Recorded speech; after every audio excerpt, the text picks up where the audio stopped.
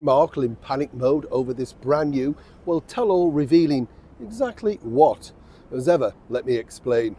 Morning, lovely to see you today on a very nice, well, subdued sunlight at least. We have to be grateful, It's not raining. As many people know, I'm sick to death now of the rain over here in London. And I met so many of you recently, when I'm out and about filming. And lovely that you come up and say hello. Honestly, absolutely thrilled.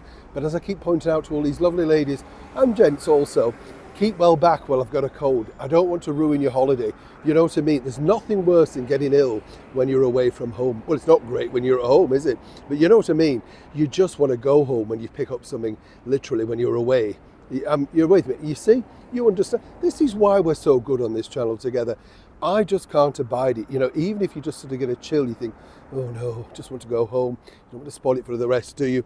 Now, some might say that this really could be spoiling, well, how could you put this, Meghan Markle, because it's an interesting thing, really. We've seen many different things, haven't we, on the life of Harry and Meghan, those Lifetime movies, which are quite fun, actually, whichever way you look at them. I find them quite hilarious, in fact, badly acted, badly scripted, but really a nice way of spending an afternoon to lose yourself. Not true at all. A little bit like The Crown, isn't it? When you think about it, the stories that they put together, particularly, for instance, of the Nazi uniform, totally made up. The way they portrayed it in The Crown, the real story is far more direct and exactly how it truly happened, literally from the horse's mouth, as it were. Meghan Markle does nothing but keep her own counsel close to her chest. As we've seen, of course, her father has given numerous interviews to the media, and indeed as her half-sister, Samantha Markle. But they don't really give anything away that actually people would think, wow, I didn't know that. You could say it's simply family squabbles or, fallouts, whichever way you want to look at it. But what's interesting now, according to this particular source, is that this German documentary, which is looming shortly, is about to reveal all. Or is it? And according to the German authorities, the German production team, they should be very nervous indeed. This is apparently a respected journalist who's put this together and dug deeply. So how worried would Harry and Meghan have to be?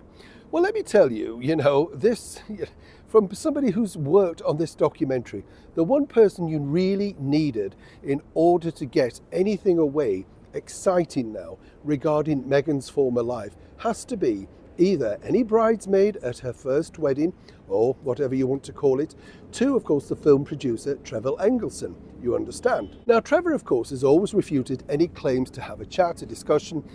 His life has moved on. He's very happy, got children, wants to draw a line under that whole debacle. And because he's very successful, he doesn't feel he needs to return back to that life for any monetary value. So without that, really, without what really happened inside the marriage, and of course, subsequent boyfriends, particularly the celebrity chef that she was dating over in Canada, well, none of these are on the tapes. So once again, you've got close friends, allegedly, and people speaking, whatever they say, their truth, to quote Oprah Winfrey.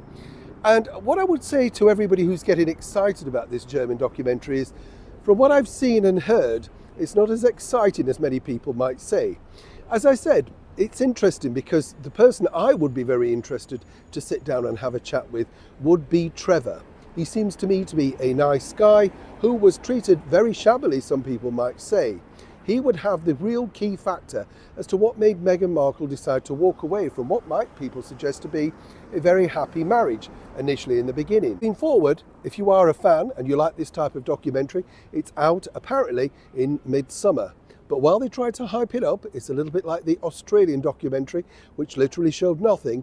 All I can say to the fans out there is, from the bits I've seen, nothing really for Harry and Meghan to be in panic mode about.